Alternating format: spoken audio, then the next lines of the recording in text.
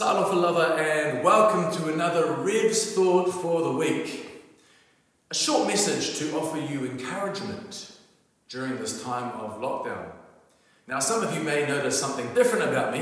It's not the 4.5 kilos I've put on since the start of lockdown. I'll give you a hint. That's right. Say hello to my little friend, Eminem. He's back. Mr. Mustache. Some of the students may be thinking, why, Rev? Why are you growing this? Well, it was actually for a surprise.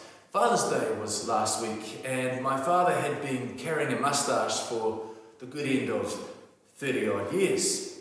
And so I thought I'd surprise the family online growing a mustache. Well, the joke was on me, because my sisters were like, what are you doing? Let alone what my wife was saying. Anyway, during the week as I was teaching online classes, I noticed that the mustache was sparking a little bit of conversation. At the start of my class, I'd be logging in and students would be coming online and they'd be like, Rev, you've got a mustache, making jokes here and there. One student even said, oh sir, you look like a 1980s WWF wrestler. I wasn't sure if that was a joke or not. But anyway, this new thing that I tried actually gathered a little bit of positivity. And that's what I want to talk to you about today, is trying a new thing. Now, I understand during this lockdown period, things can get a little mundane. The same thing over and over again. Waking up in the morning, going online, listening to your lessons, 5 periods, and then logging off, then going back to do some study at night. Things can be quite repetitive, over and over again. Now, I found by chance really that growing a mustache and trying something new with my classes actually created a different energy, a bit of a different vibe, a bit of positivity. And so I thought about this. And if I could offer you that bit of encouragement this week, not to grow a mustache, but to try something new.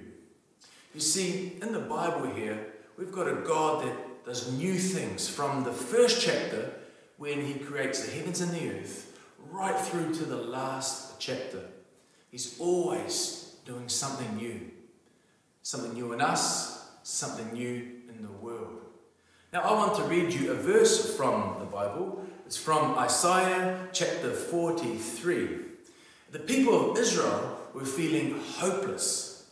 Their nation had been taken over, their temple in Jerusalem had been destroyed, and they were exiled in a foreign land. And God speaks to the prophet and says this, forget the former things, do not dwell on the past. See, I am doing a new thing. Now it springs up.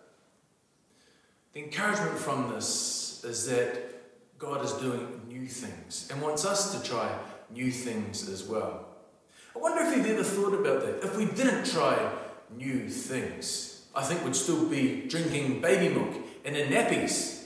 Think about that. What about when you go to the restaurant and you get the same thing every time? Why? Because you know that whatever you're having is good and you like it. And if you try something different, it might lead to disappointment. You might not like it. So you do the same thing over and over again. I think what this verse is telling us is to try something new. Try something new, which may bring a different element, a different perspective to our lives. I've always believed that trying something new can lead to a positive outcome, even if it's a bad experience, because you learn something. You learn what to do and what not to do. And so you can get something positive from it. In saying that, I think Mr. Mustache has run its course, and I can't pull it off as well as some other people. So to finish this word of encouragement today, I'm going to perform a little magic trick. Are you ready? I've got a bit of shaving cream over here. Give a little shake. Here it goes. Got my towel and my moustache, just like that. It's going to be off. Whoa, ho, ho! There it is. It's a miracle. Well, students, my encouragement for this week is to try something new. It could be something very simple, like making mum and dad breakfast. It could be getting up an extra 30 or 40 minutes before your class starts to go for a walk or a run to get a bit of energy and oxygen around the body. You'll be surprised when you do try something new, how much perspective it can bring you, especially when you're guided by the warmth, the hope, and the love of Jesus. Well, from myself and our senior chaplain, Reverend Gareth Waters, we hope you have a fantastic week. Wūras pole, and God bless.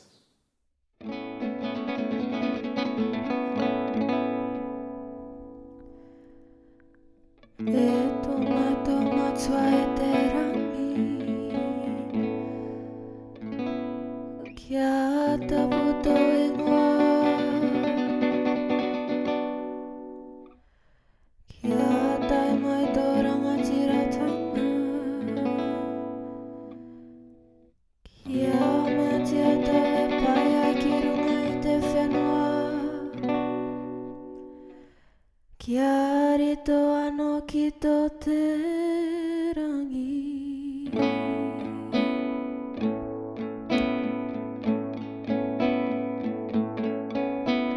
Omae chiamato ayanei Etaro mamato mote